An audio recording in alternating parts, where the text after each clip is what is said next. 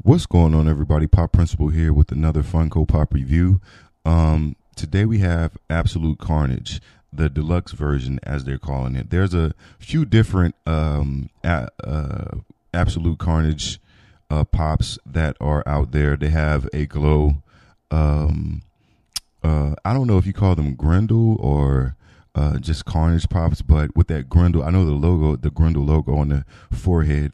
There's maybe one or two different ones that they might have. I know there's a glow and there's a common. I'm going to eventually get those when I get around to it. But a deluxe pop, very dope. It is actually directly from a comic book cover.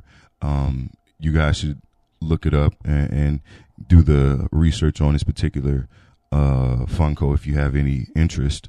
Very dope storyline. Now, I actually got this pop.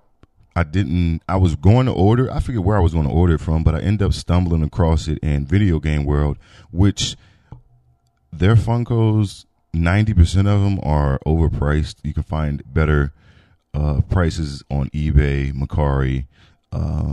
Hell, even some of them you can still find retail prices for some of the things that they have pretty high. For example,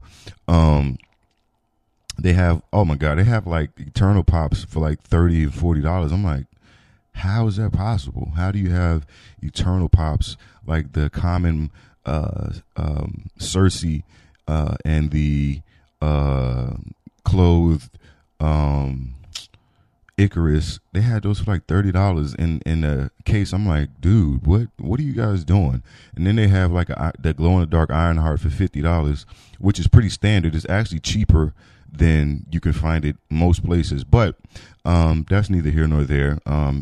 If you guys ever walk and stumble across or find yourself in a Video Game World, I would say look online before actually making a purchase to see what the difference in price is. If it's only a couple dollars, I understand, but if it's a drastic difference, you can find it much cheaper. So that's just a little game for you guys. I actually had some store credit with them, so because once I kind of got hip to the game, I sold them a lot of my pops, and I sold enough that I actually could get this one. So I was super excited to get it, and I'm glad I have it. So let's get right into an outer box look of this Absolute Carnage pop. And here we have a look at the Absolute Carnage pop with the Grendel symbol on his head. This is in a glow, which I feel like it should be, but you see all the little details in the skulls and the cemetery or tombstones that he's standing on top of. You see the symbiote coming out of him and I guess help balancing him on the actual tombs, just touching all of them. Very cool storyline. I'm not super thorough with the storyline, but I do know Cletus Cassidy was trying to start a cult and basically destroy everybody who ever had or ever donned the symbiote suit. He was basically going to turn him into his cult and start destruction. So I forget how that story actually played out. I've listened to the Venom storyline quite a few times on Comic Explained. He does a really, really good job if you guys want to know. I didn't take a liking to the Carnage storyline as much. Not saying it wasn't good. It was just the Venom storyline was so good and it's still going on. So if you guys have any interest, definitely check out Comics Explained.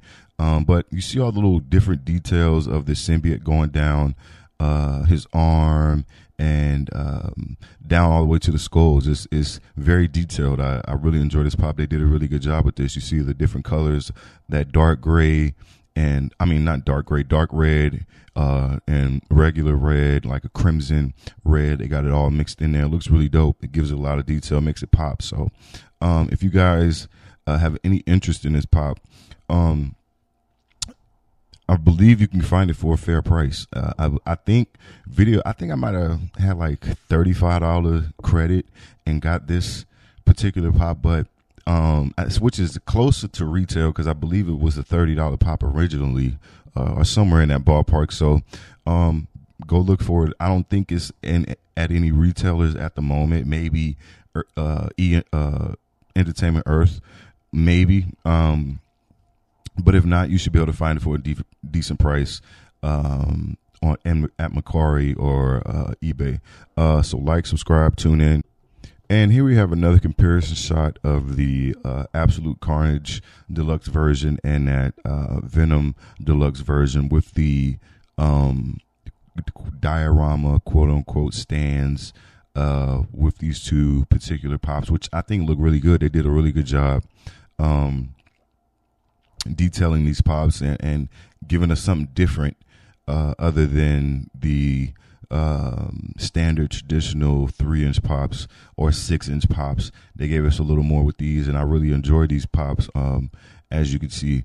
Now I believe both of these come directly from comic book covers, so you can find these basically a facsimile of these two pops on a comic cover. I know for sure Absolute Carnage, and I'm pretty sure you can with Venom. I just didn't look it up prior to doing the video. So very dope looking pops.